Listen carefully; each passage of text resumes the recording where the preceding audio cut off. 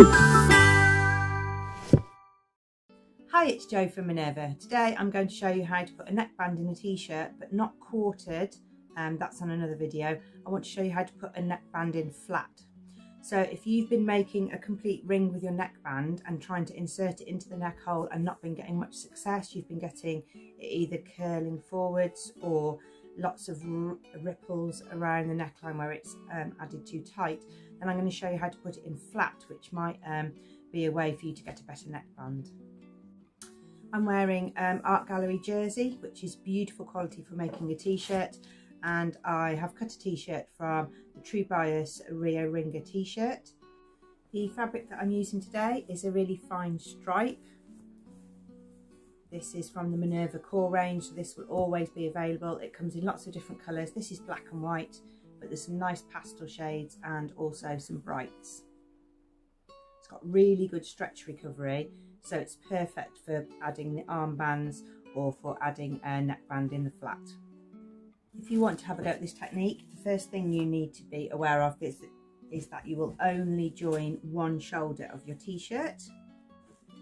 So now we've got the neckline open and it's nice and flat, and I've got the neckband. I have cut the neckband because this fabric is stretchy both ways in equal measure. I have cut the neckband on the opposite grain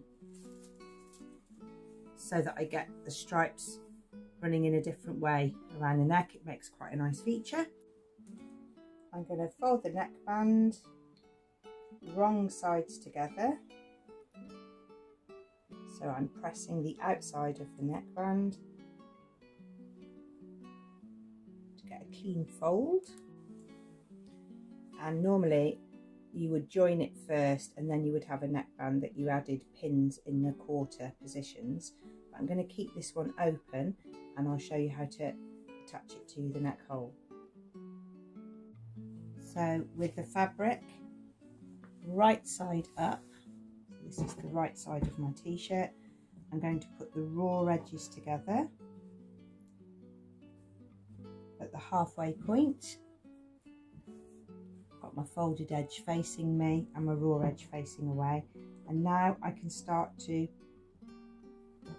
stretch the neckband but not the neck hole,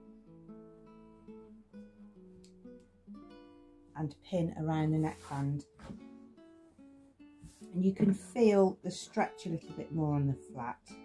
When it's in the round, sometimes you're just so busy trying to make it fit the hole that you don't really think about the stretch of the fabric. But when it's flat, it's easy to manipulate. When you put a neckband in on the flat, you can see much more if you've distributed the neckline fabric evenly. So I can see I've got lots of these in there. I can feel it as well when I pull it, and about the same in there. I feel like I might have a little bit more fabric in that quarter than in that quarter, so I might just distribute that bit a little bit more. And that's what you can do when you're working in the flat. You can see the distribution a little bit more, so you can really make sure that you're not overstretching or understretching. When it's in this circle, you're just sort of glad to get it to fit in the circle, no matter how much you've stretched it one side or the other. My machine is going to be on a stretch stitch, and I'm going to use a very, very narrow stitch. So my zigzag won't be in a zigzag shape, it will be so narrow that it will just make a wiggly line. And I'm going to put it on stitch length 3 or 3.5 because I want it to have an element of stretch, and I don't want the stitches to ping when it's stretched around my neck. And I want to make a 1.5 seam allowance. Now check seam allowances for neckbands on a pattern, because sometimes they make the neck seam allowance smaller than the side seam, so you can double check that. When you're sewing, you need to make sure you're keeping a little bit of tension on the neckband, but you're not stretching the neck hole. So So you're wanting to just stretch it enough to get those wrinkles out, but not overstretch it.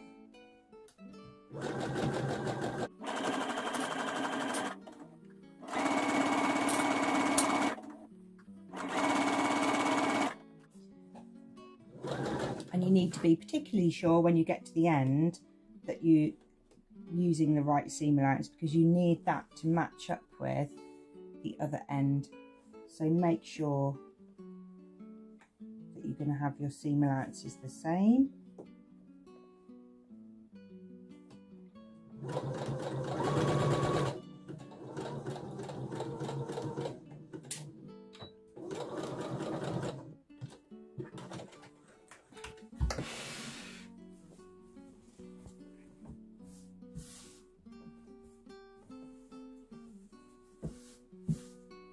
And you will get a little bit of wrinkling when you've first sewn it, but you can press that out.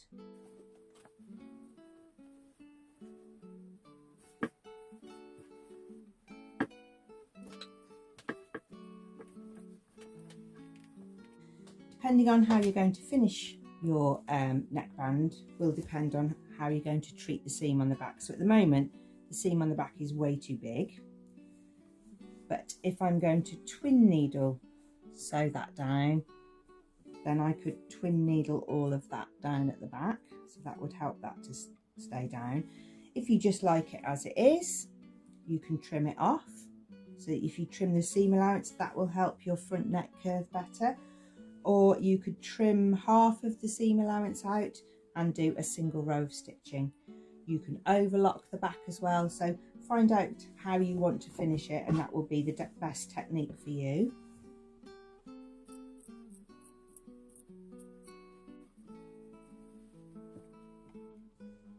I've decided I'm going to do a single row of top stitching on this top. So I have trimmed the seam allowance out by half, and now I'm going to close up the shoulder and open out the neck binding at the same time. So I'm going to match up the ends of the neck binding because that's really important for the finish. I'm going to make sure my seam allowances are pointing away from the neckband, ready for my top stitching. And then I'm going to pin the rest of the seam.